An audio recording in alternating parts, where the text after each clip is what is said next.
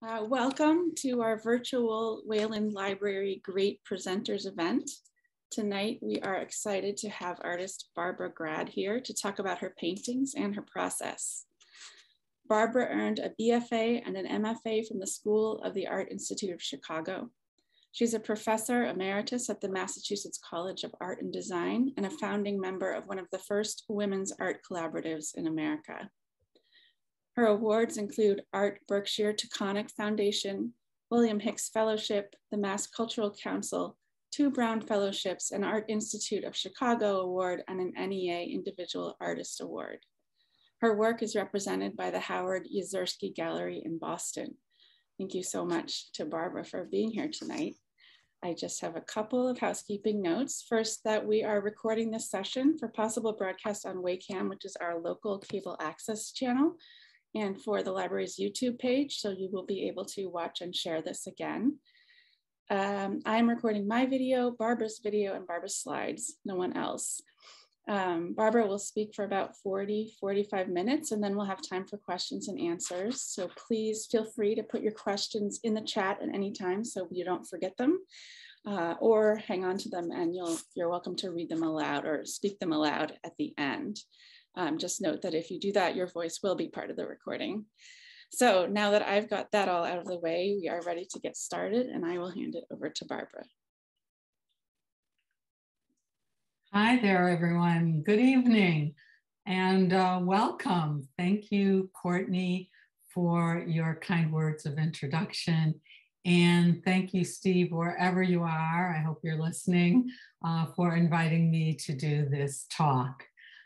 I'm here to give you a little insight of who I am as an artist tonight. And I'll talk about my paintings through a series of images.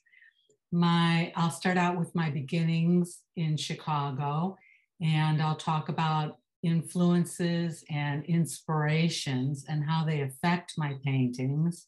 And then I'll also go through building a painting and how I actually put the paint on the canvas and layer it.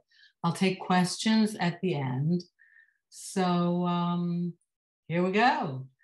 The first slide, which you've been staring at, I've always wanted to know the difference between a mark that was art and a mark that wasn't.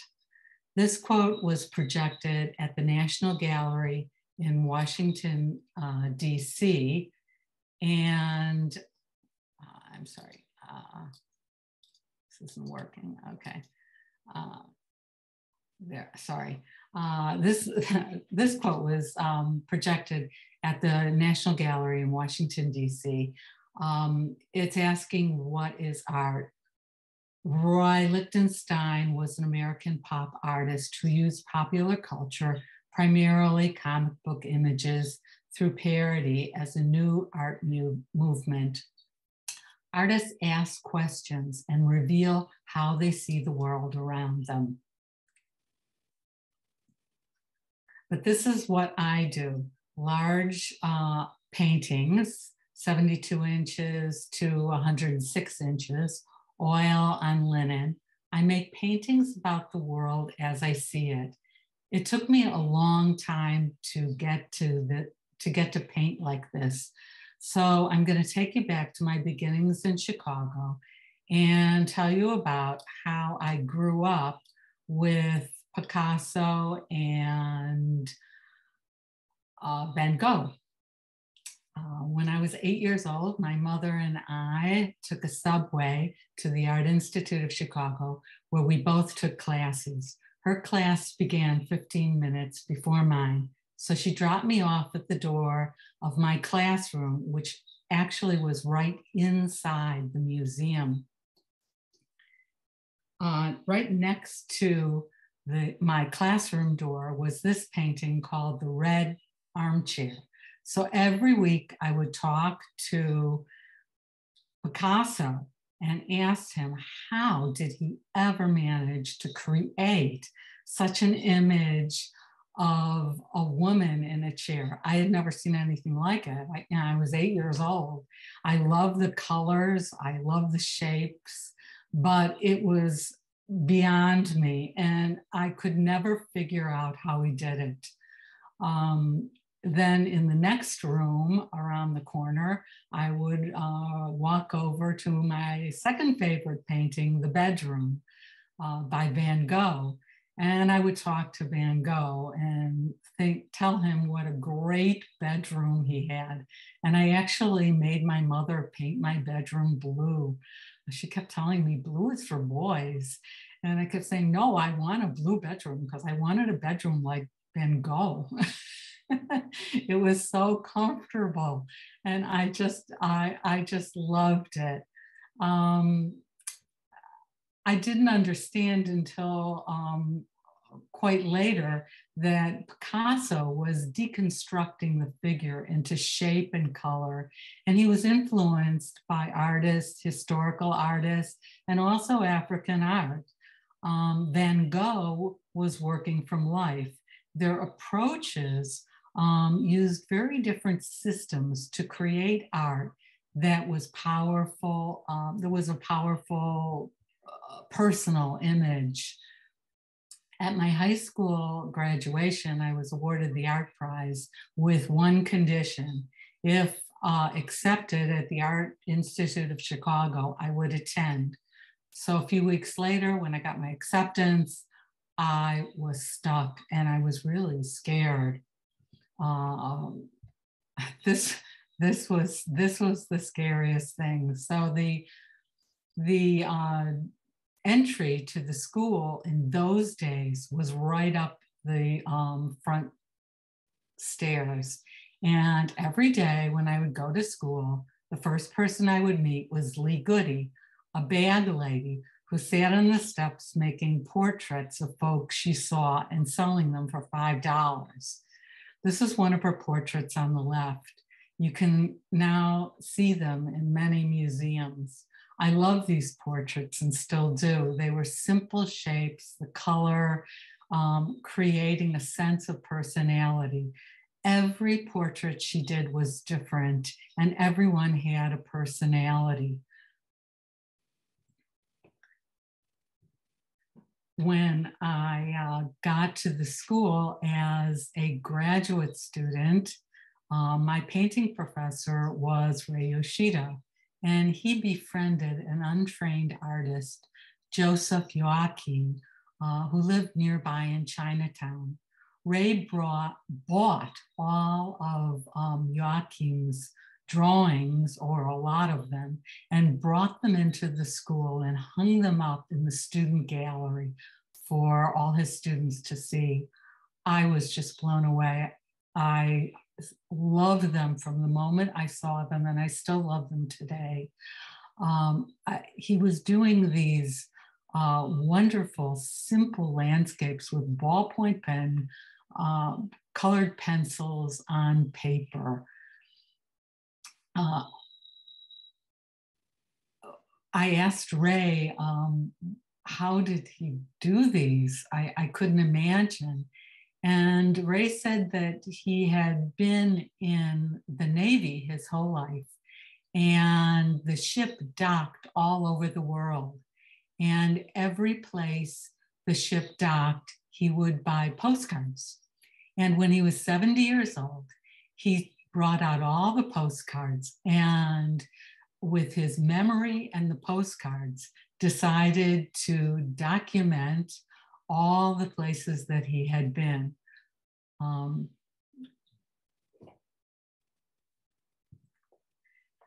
I was doing very, very different things at this time. I was really experimenting with materials and ideas. The idea of nature and man-made shapes seemed really exciting to me. This slide represents two works from an exhibition I had at the museum when I graduated as an MFA student. I had won a fellowship that year from at graduation, and I also won an NEA, a National Endowment for the Arts, from Washington, D.C. The drawing on the left, I had cut wood in strips that were a 1/2 inch wide and about 30 inches long. and I physically wove them through a silver veneer rice paper. There are shards of photographic shapes of landscape glued onto the silver veneer and graphite drawing on the surface as well. The one on the right was a large unstretched canvas with graphite drawing and metallic powders rubbed into the surface of the painting. The stripes are done with oil paint. So it was a hybrid painting of drawing and painting. I wanted a landscape that felt current, that felt exciting. Living in the city, the idea of landscape combined with a man-made shape seemed very exotic to me. Now I live right in nature, and it's not so exotic, but it's still very, very interesting. As a student, I spent 2 years as an undergraduate student studying photography and continue to take photographs almost every day. They inspire ideas, images, and colors. I want to show you how the photographs I take influence my paintings, how I see the world, what I find interesting and exciting. The first one on the left, I took in Kansas City. I was visiting there. I had an opening of a solo show at the Kemper Museum of Contemporary Art. And we were out to dinner at night, and I looked out the window and there was the garage below, and it looked like the Martians were coming to see my show. And actually, it was the reflection of the chandeliers in the restaurant. But I loved the inside and outside being melded together and creating one space. The photo next to it is a very simple photograph of just leaves on the surface of a pond with the reflections of trees and sky and clouds all sandwiched together in one space. And the one below is a reflection of oil on water that I'd taken near some boats in the vineyard. My first iPhone camera was pretty slow, but I found that if I moved the whole phone really quickly while I was taking the picture, it would create a stutter in the image. And this gave me ideas for how to deconstruct the image into an abstraction. Unfortunately, I traded this phone for a newer one, and the newer ones have much better shutter speeds and don't allow for this kind of play. But the process is also about stumbling into a process. Smarter View on the left was done in 2012, and Partial Recall was also done in 2012 on the right. Here I used that stutter as a means for deconstructing the landscape image into a hybrid painting that was both abstract and a believable space, thinking about the many current issues of landscape, how landscape is divided, the borders are changing due to wars, environmental issues, oil spills, fracking, climate. These were all really important ideas about landscape, and how could I represent some of these ideas? In a painted image. How could I represent these images as a painted space? how to paint the landscape in the present tense. And what would that look like? I went back and I started seriously looking at Helen Frankenthaler. I always loved her abstract landscapes. Her quote down below, "I think of my pictures as explosive landscapes, worlds and distances held on a flat space." Oh, when I saw that quote, I thought, oh my God, that's exactly what I want to do, but I want to do it in my space, in the time where I'm living. Helen Frankenthaler was using poured color and shape to create her paintings. And I wanted something about living today. At the same time that Helen Frankenthaler was doing her poured paintings in New York, David Park was doing his image work on the West Coast. This was 1950s. He was another artist that really influenced my work. The color in David Park's paintings was so believable and so vibrant. It wasn't real. He didn't have a need for details, for eyelashes, but through the form and the color, he told me everything I wanted to know about the image. So after a trip to Colorado, I wanted to do a painting about red rocks. Red Rocks, if you don't know, is the most incredible amphitheater outside in Colorado, right outside of Denver. And it's a place, it's got a huge stage. Orchestras from all over the world have played there. The Rolling Stones, the Beatles, you name it, you've played at Red Rocks. And we were there in February. Unfortunately, they only can't have concerts in the summertime. So we hiked around in these big red rock mountains. It was just wonderful.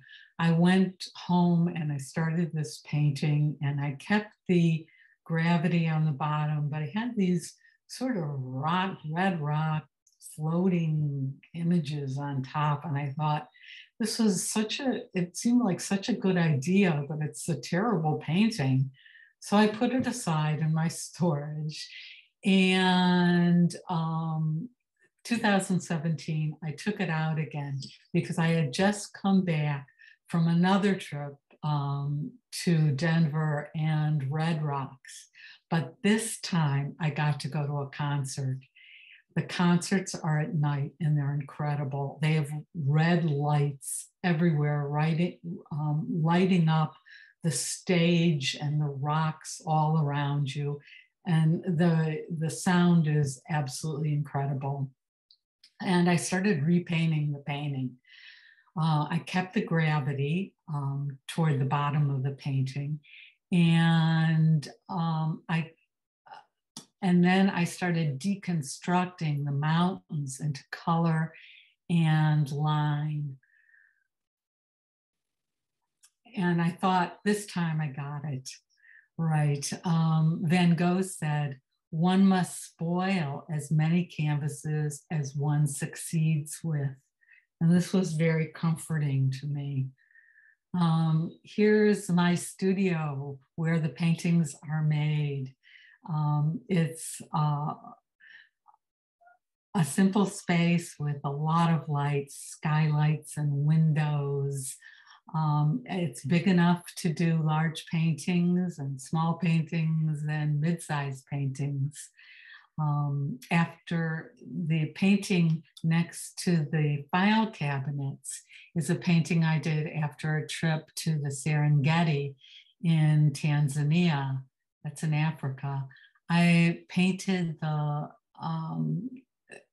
the arid plains next to the water hole, and then the high rock formations where the lions had their dens and were able to have their cubs away from predecessors. But it also, those dens where the lions were looked down on their prey so that the male lions could go hunting and feed the family. I thought this was a great metaphor for the time. Here's two more images of my studio. This is my palette and my drawing table. I call it messy thinking. I play with color, shape, and line until it feels right. I work privately and slowly. You can see here how the color outside influenced my color du jour. It's about building a painting. The paint is forgiving. You can layer it, you can scrape it. It's both additive and subtractive. And on the right is my drawing table. It always looks like this. It wasn't just set up for the day. It's always piled with photos and drawings and colors and all kinds of things. It's where I do my messy thinking. Here I am building my stretchers. It's a wood frame. I still love to make my own stretchers. I'm stapling a raw linen onto the frame of the canvas, and then I'll turn it over and put gesso on top of it so that the paint sits on top of the gesso and I can move it around easier than if it would be absorbed into the linen.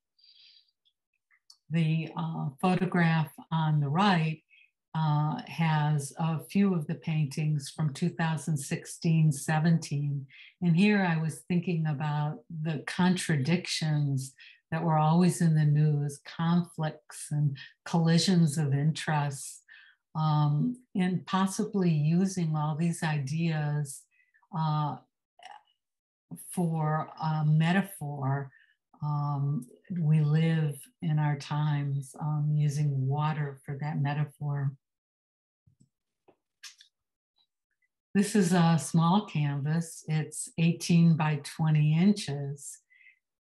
And here I'm taking the patterns and light reflections from water and just using them to create an abstraction of the power of nature. Back to my photography. I'm in Maine here, and I'm looking at the space and light in Maine. And how do I take that space and light and use it in my paintings? I came home and I started working on this painting, White Rain, 2015-16. It was a painting of, again, reflections of water and pattern. Oftentimes when I say I repaint, I actually mean I layer. I enjoy using the history of the first failed attempt, and I build on top of it an image. So you can see that very clearly toward the bottom and around the middle of the painting, where they're image and image and image just layered on top. If you paint thin enough with oil paint, you can go over it very quickly, the same day or the next day. It dries it doesn't take months and weeks to, it's not completely dry, but it's dry enough to paint on it. This is Cats and Dogs, done around the same time, 2015-16. And the day I started this painting, it was raining cats and dogs, sheets of rain against the window of the studio. and it felt like waterfalls. And I started thinking about, of course, the patterns and using them to create the depth of space in the painting.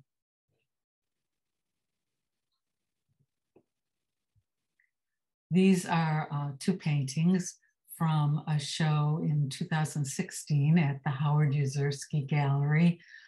Cats and Dogs is on the right, and Subjective Truth is on the left. They're both about 70, 72 inches. And here's a better view of Subjective Truth. A lot of times I'll take photos from the news or the newspaper, what I'm thinking about. This is 62 by 72 by 70 inches. It's oil on linen. And you can see very clearly how I've layered the imagery in the center where I'm working with the idea of light coming down in a space, in a shape on the landscape. This painting was called Ground Game. It was done in 2017. It's a pretty big one, 60 by 72, oil on linen.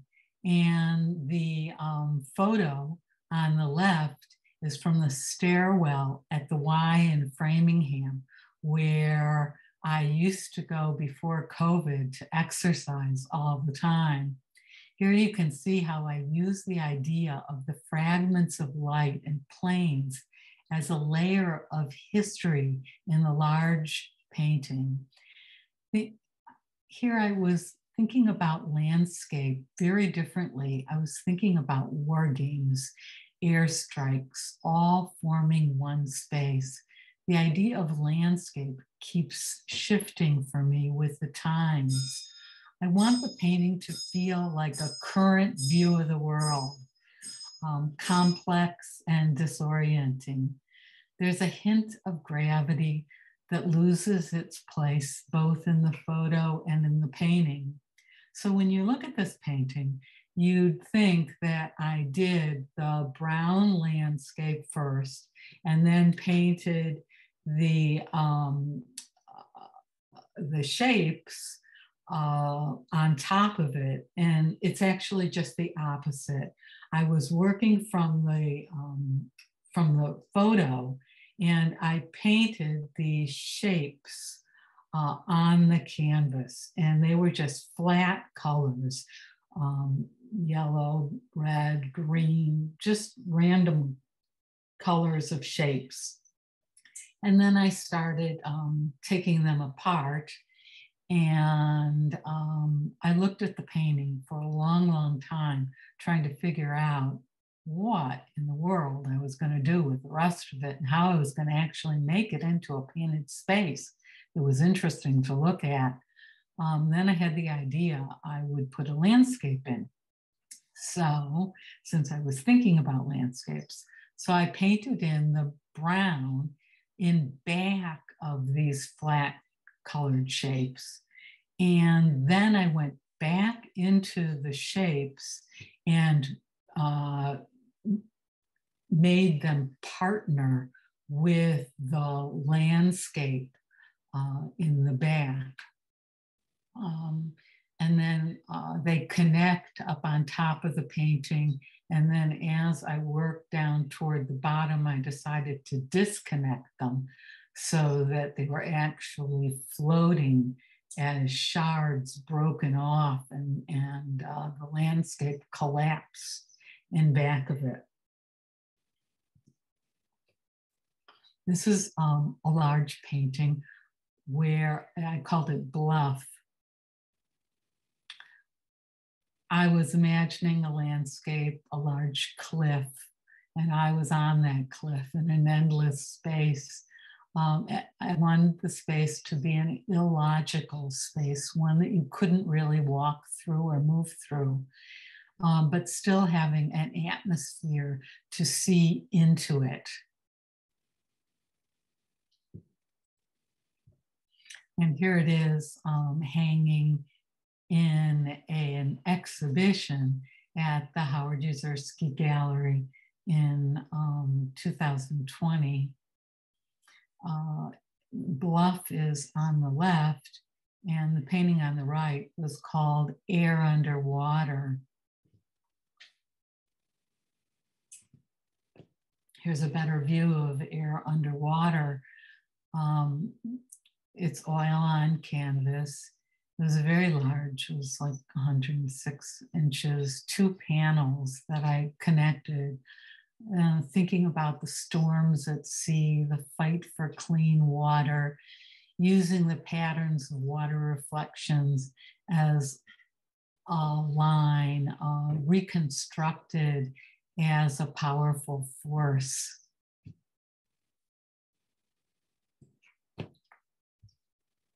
In 2018, before our pandemic year, I traveled to Morocco to camp at the Sahara Desert.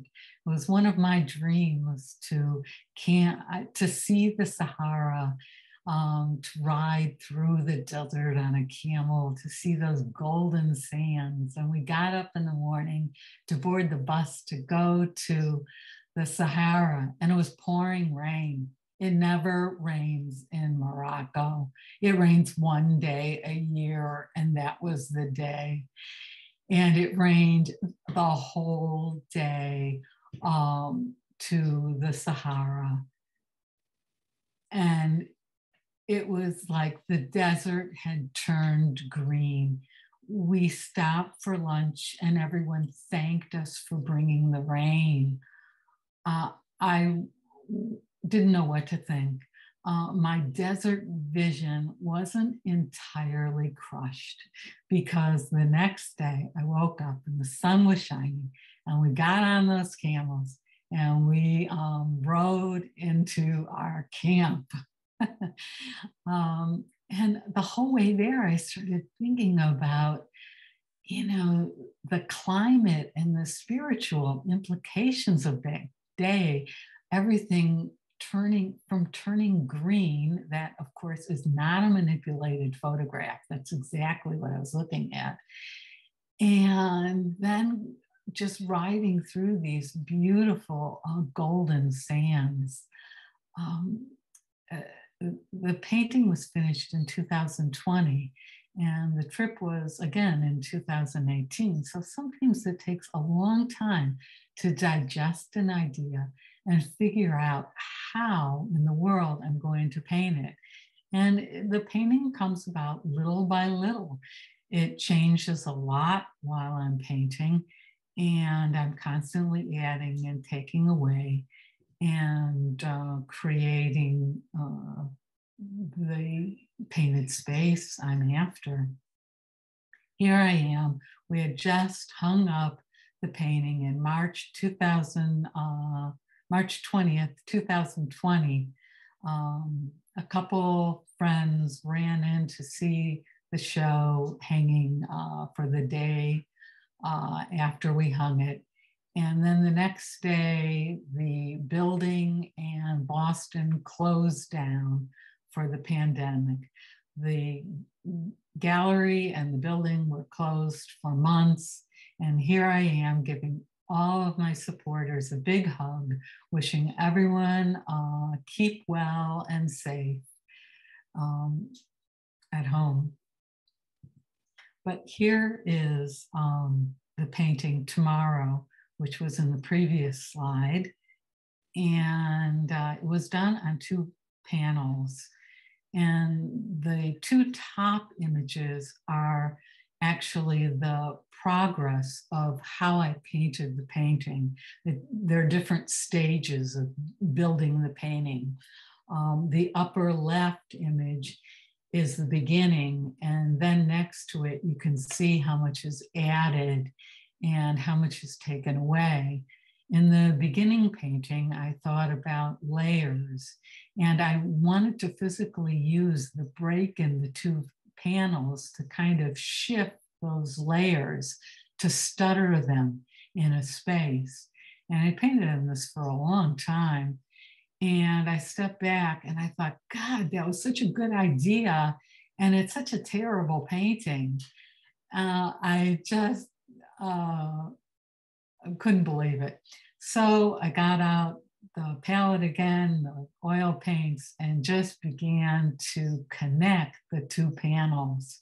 I figured there has to be a way to pull this all together. It's just too big to call a disaster.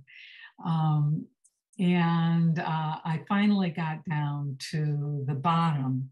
So you can see where I finally connected the two panels, throwing in some shapes, geometric shapes as a nod to all the stuff that's floating around in the ocean that you don't want to know about.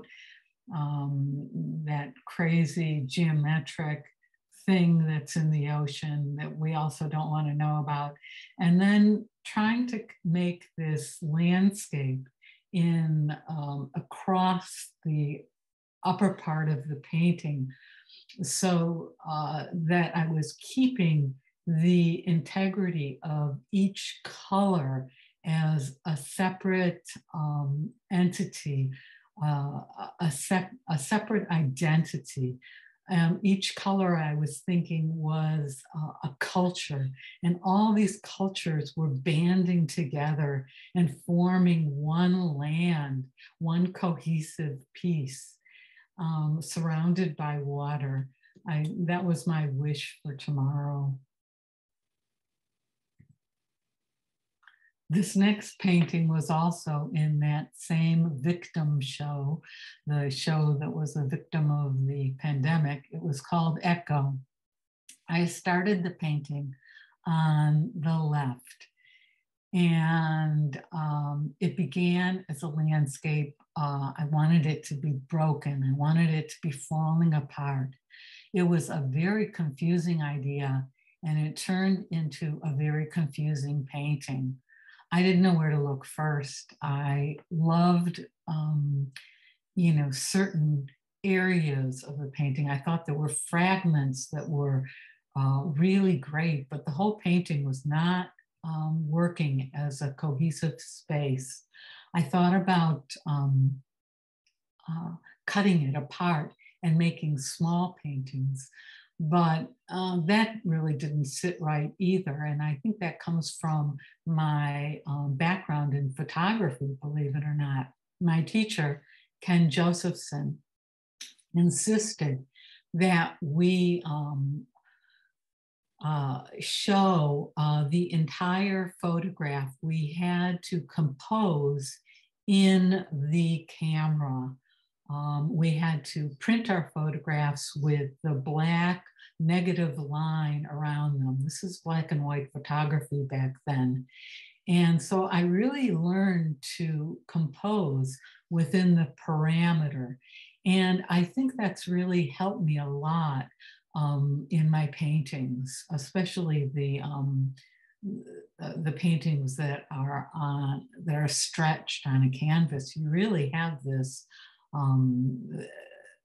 this edge, and you've got to work inside of it.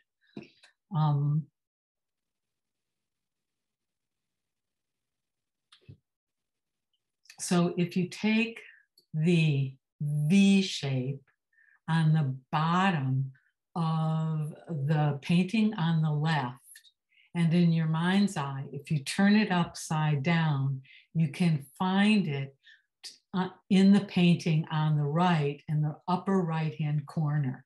So you can see how I turned it upside down and started painting. I wanted to first connect those jewel-like red rocks in the center, and I wanted them broken, not completely connected. But I wanted water to kind of be seeping through.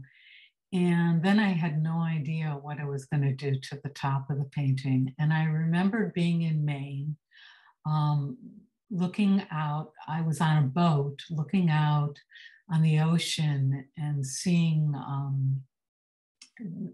islands. And I thought, oh, those were great shapes. I can put them in the back of the space and create, a little bit of interest back there. So I put in these dark mounds, and all of a sudden I realized that I had an echo, and I loved that. So then I started repainting the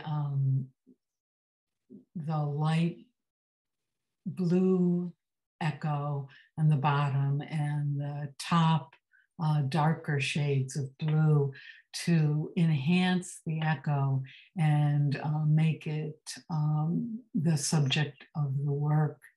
And this painting is called Echo. After all of those beautiful paintings came back to my storage area, I decided to work small for a while. It was 2020, it was the pandemic.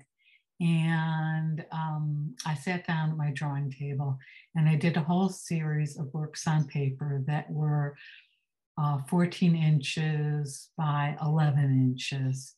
They were done with watercolor on paper.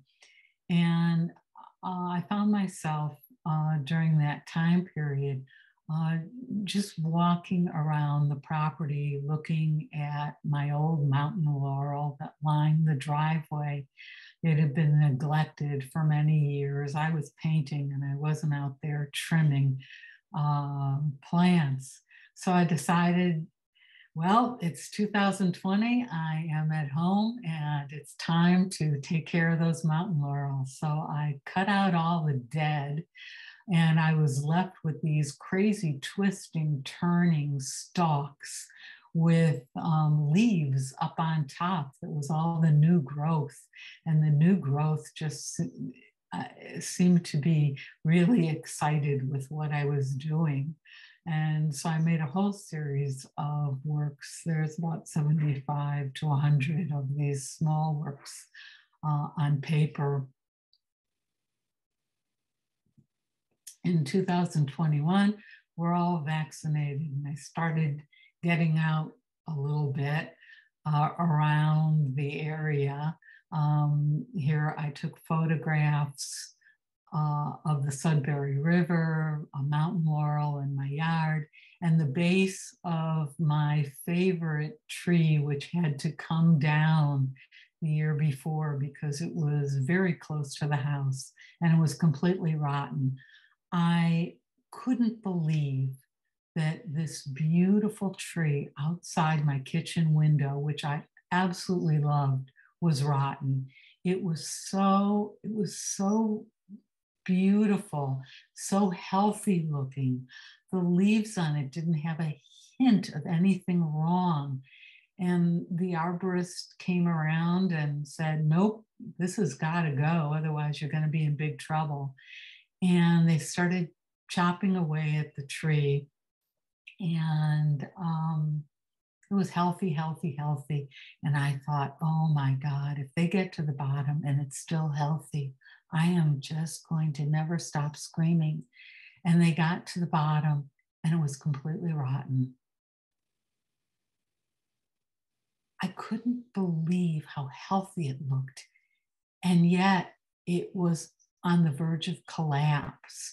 How nature twists and turns and fights for survival to get to the light.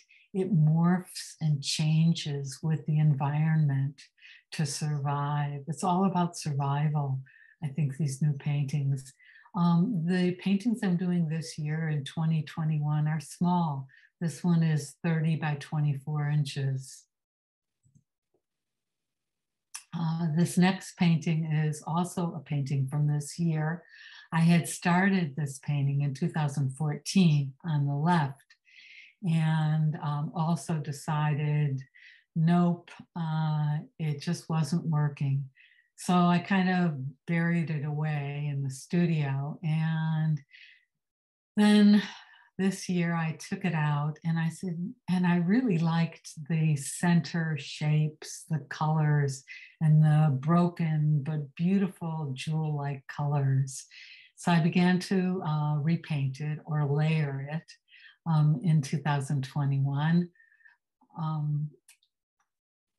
Again, I turned it, but this time I turned it on its side, so that the pink stream on the left is now on the bottom of the right painting. Much of the middle smaller color shapes remain in the painting to the right. Here I was thinking about distance. What could be far away and what was close up, and how could I create that sense of space and distance on the canvas. This painting is called How Far Is Away, and it's 24 by 20 inches.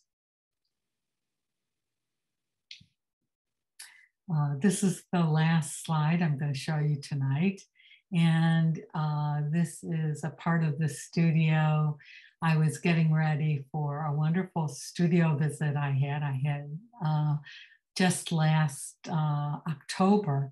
17 collectors and art lovers from Chicago came to my studio to see my work and talk about the paintings.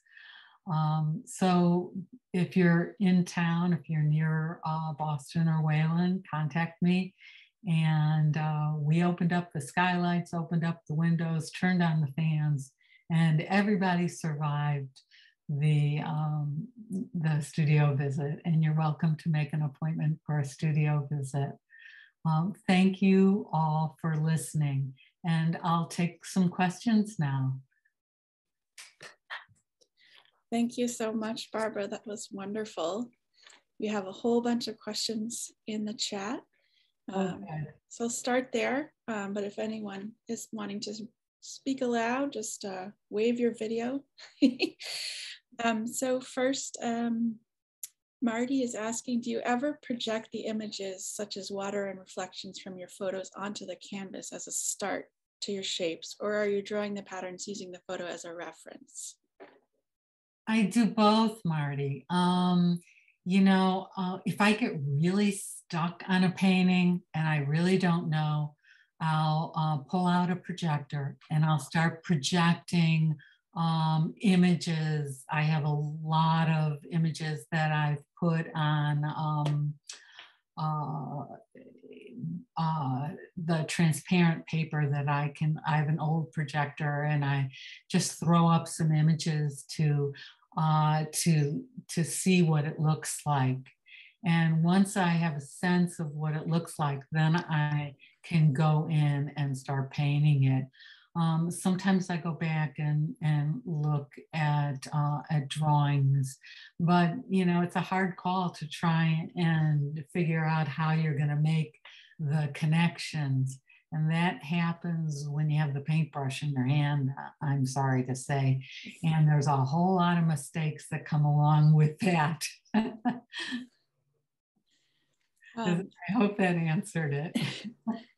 Another comment from Marty and then a question from someone else. And I think they're both referring to the painting where you were looking at the YMCA stairway.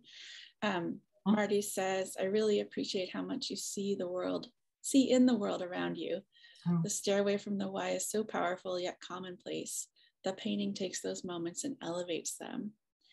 And then someone is asking, have you made prints or woodcuts? Those patterns and marks have that reference to me. You know, I always loved woodcuts, and I've always wanted to make them, and maybe I will. I hope so. I've made some lithographs in my past, but those are still sitting in a drawer waiting for me to make marks on top of them. I never felt like they were completely whole. So I also need to get those out. I have to live for another 100 years to do all the things I want to do. And one more comment from Marty. She was your student 30 years ago. She says, you really impacted my work ethic and commitment to a studio practice. However, teaching takes up so much of my time. Have you found your time in the studio has changed for the better after retiring? Oh God, yes.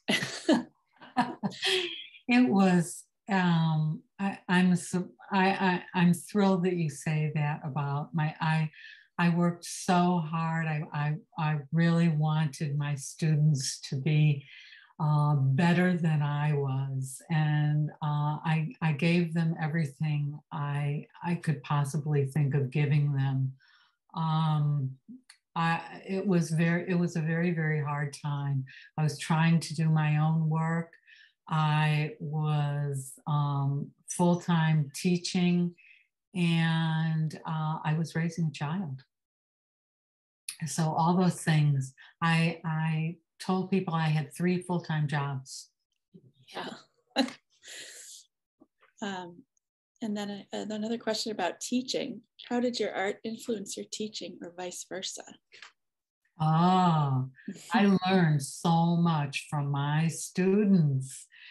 I remember one day walking into someone's studio and they were painting with these colors that were just, at the time, they were unheard of. It was like pink and purple. And I walked into the studio and I said, "Where did you find this palette?" And he said, "Oh," and he opened up a magazine and showed me an advertisement. And I went, "Oh, of course. It's your time. It's your," he's looking at, ads from this magazine that he had. I don't know what it was. I don't remember. But it was something that I would never have picked up. And it really opened my eyes. I mean, the students would make comments. And so I think I learned from them, I hope as much as they learned from me. That's great. We have a few sort of technical questions. So someone's asking, how do you work on the huge paintings? Is the canvas on the wall or on the floor? Physically, how do you work on those paintings? I always build them on the floor, and I gesso them on the floor, and I let the gesso dry with the 4 corners of the canvas on the floor so that they don't warp. Then I always hang them up, and I paint on them when they're hanging.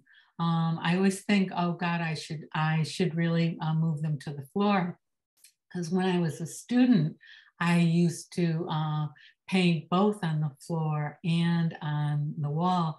But I think as I've grown older, it's easier for me to paint when it's on the wall now. Sorry to say, it's just physically easier.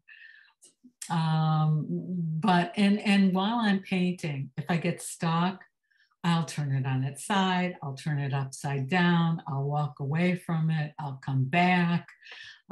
In the old days, I used to have a cigarette. God, I miss that. But I haven't done that in over 30 years. And I'm not going to start again. Yeah. So here's a related question. Can you speak a bit more about mistakes and incorporating them into your work? When do you know to scrap something and start over versus working with it? Well, I used to tell my students that if it's not totally satisfying, if the whole thing isn't working for you, then it's really not working. And you've just got to face it and do something else to it. And I remember that, and I try and use that for myself. If the painting isn't holding together for me as a painted space, then it's got to do something else. And as hard as it might be, and sometimes I don't know what that something else is. And when I don't know, I completely turn it upside down and start again. And it gives me a fresh look and a way to move forward. Thank And you. it's a lot of looking and a lot of time spent, you know, and a lot of days where I just shut the door of my studio and say, oh God, I can't make a painting. I'll never make a painting again. This is the end of me. This painting is going to do me in. Oh my gosh. It's a struggle.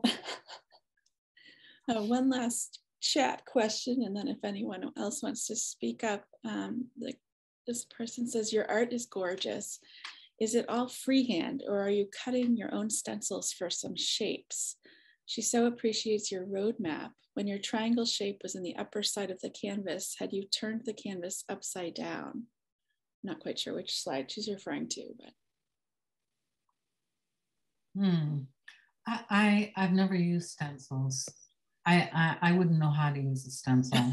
I'm sorry. And I don't use tape either. My students use tape, and I used to ask them, oh, what kind of tape are you using? And I would look at it, and I don't know. I don't know. It didn't appeal to me. I wish I had a roadmap.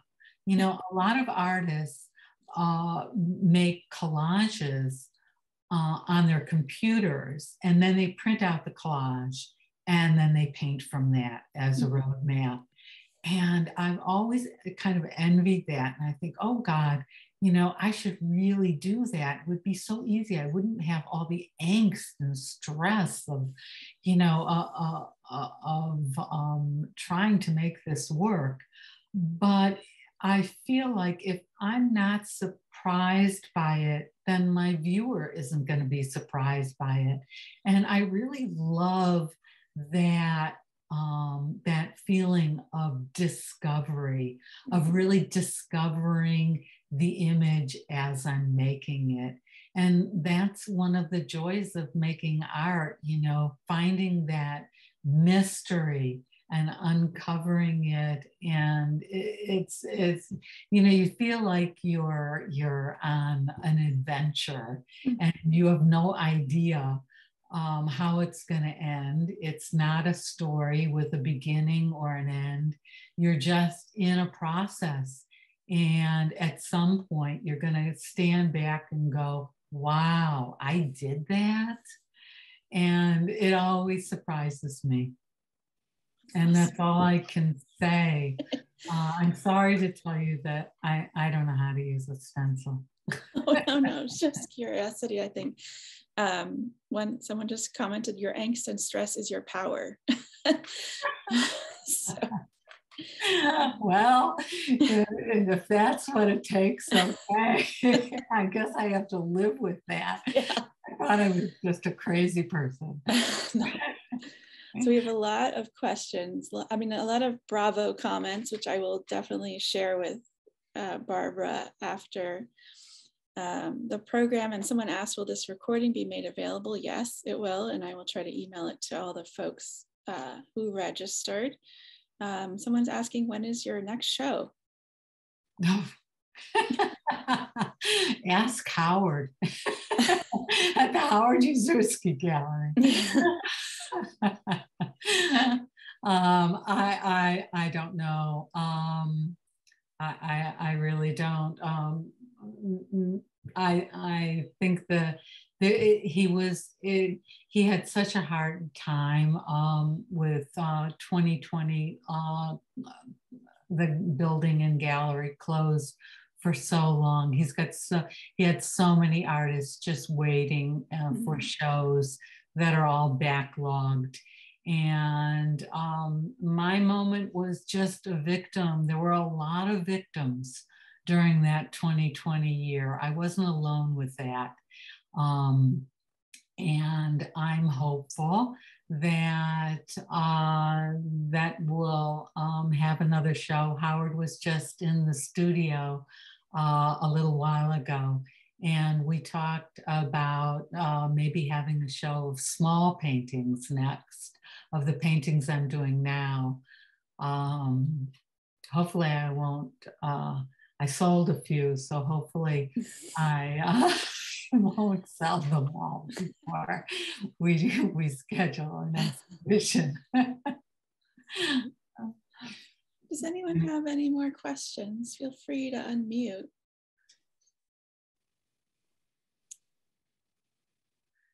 If looks like Luann is trying to unmute. Is that true? No. Okay, anyone else? It's now or never. Yeah. Yeah, so thank you so much to Barbara for this wonderful talk. Oh, Luann did raise her hand. I'm gonna just see if I can unmute her. Okay. Hi, Barbara, it's Luann. I just Hi. wanted to say, I really loved your talk, and I'm just wondering if there is anything you can tell us about what your next direction is going to be. You really told us a lot about where you gained the influences from for the paintings that you showed us tonight, but I'm wondering, where are you traveling to next, and what can we expect to see? Mm-hmm. Boy, I never quite know. Right now, I've been sticking close to home. I don't know. I would love to travel again. I was hoping in 2020, I had planned a trip to the south of France. I wanted to go to all those little museums, the Picasso, Miro, Matisse Museum. They're all on the coast in the south of France. I wanted to see the coast and see where all these wonderful paintings of Matisse were done, and where the artists lived, their houses, and I wanted to get a sense of that coast, and that trip was canceled, and I'm waiting to do that trip again. I don't know, maybe this summer. So maybe you'll see, I don't know, coastal air scenes, or maybe riffs on some of the art that I'm going to see there. I don't know. That was the big trip that was canceled. It's hard to think about doing anything kind of exotic these days, and that really saddens me. My family is from the Ukraine and Russia, and I always thought about a trip there, but I don't know if it's going to be in my lifetime. I don't know, maybe. We'll see. We'll see. Right now, still no plans. I'm just trying to get to New York City to see the Yakin show and, some of the other things that are around New York. There's great shows in New York right now, and I'm dying to go. Marty has her hand up. I see the little hand. Yeah. Go for it, Marty. Hey, Barbara, it's so delightful. This is Marty Epp, now living in South Carolina, and I have been teaching for the past 10 years at a residential high school. I'm primarily a printmaker right now, but I just really wanted to let you know that you made such an impact on me at Mass Art, and I remember I did like 2 drawings of a chair early on, and you came in my studio and went, well, why don't you do 20 more of those? And I ended up doing 100 more of them. And that enthusiasm has stayed with me. And I just really want you to know that as a teacher, you made such an impact on me. And now I'm sort of trying to pass that on to my students as well. And this talk was just delightful tonight. And it's great to also see familiar names. And hi, Luann. And hi, Marty. people that I know and care about, who I left up there. So thank you so much for your generosity, Barbara. It's been delightful. Thank you. Thank you. You're so kind. I remember you very well. And I remember putting up your work for an award. Yeah. When you had an accident. Yes, and, I did. Yep. This is not like her. She's very responsible. She would be here to hang her work. I'm going to hang her work anyway. Oh my God. Oh my God. And she won an award. Well, yeah, thank you. You do go all out for your students, and yeah, that's true. Looks like Judy has a question. Okay. Am I unmuted? Yes. Barb, I just wanted to say out loud what so many people have written and what I feel so strongly about. I'm so moved by learning your history and how you do your beautiful work and what inspires you and what an incredible talk you've just shared with us. I'm just, I'm awestruck. And thank you so much, Barbara. Thank you. Thank you. I really appreciate your comment. It means a lot to me, Judy. We've known you for a long time. Long time. Yeah. I think I noticed a few names that were old friends. So thank you all for coming. I really appreciate you spending the time to listen to me. No, I always thought no one ever listens to me. 52 people have been listening tonight. So thank you so much, Barbara, for this talk. And we look forward to sharing it out with everyone again and to your future work. And I'm going to have everyone sign off and everyone stay safe. Bye. Have a great night.